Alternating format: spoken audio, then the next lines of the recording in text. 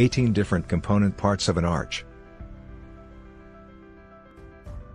Arch is the structure that is constructed over the opening of the windows, doors or cupboards, etc. The arch structure is also used in bridge construction.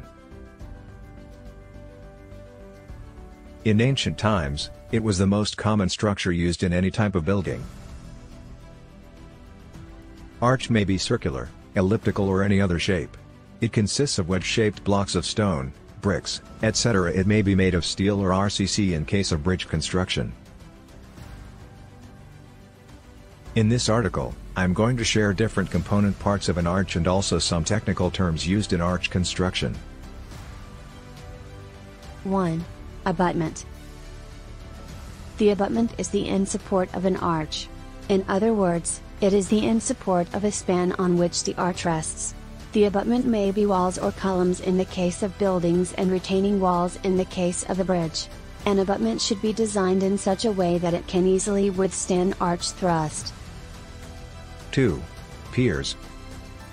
Piers is also a supporting member of an arch, but it is the intermediate supporting member. Piers are used when a series of arches constructed. 3. Arch ring. It is a course of wedge-shaped blocks, arranged in a curved form and supported on the abutments or piers. 4. Introdos. This is the inner curved surface of the arch. 5. Extrados. This is the outer curved surface of the arch, it is also known as the back of the arch ring. 6. Soffit. The soffit is the bottom surface of the arch. Intrados and soffit terms are used to indicate the same thing. 7. Span of the arch.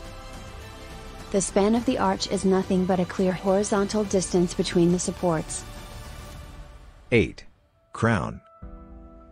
The crown is the highest part of an arch. In other words, it is the height points of the extrados arch. 9. Voussoirs. Voussoirs are wedge-shaped units by which the arch ring is created.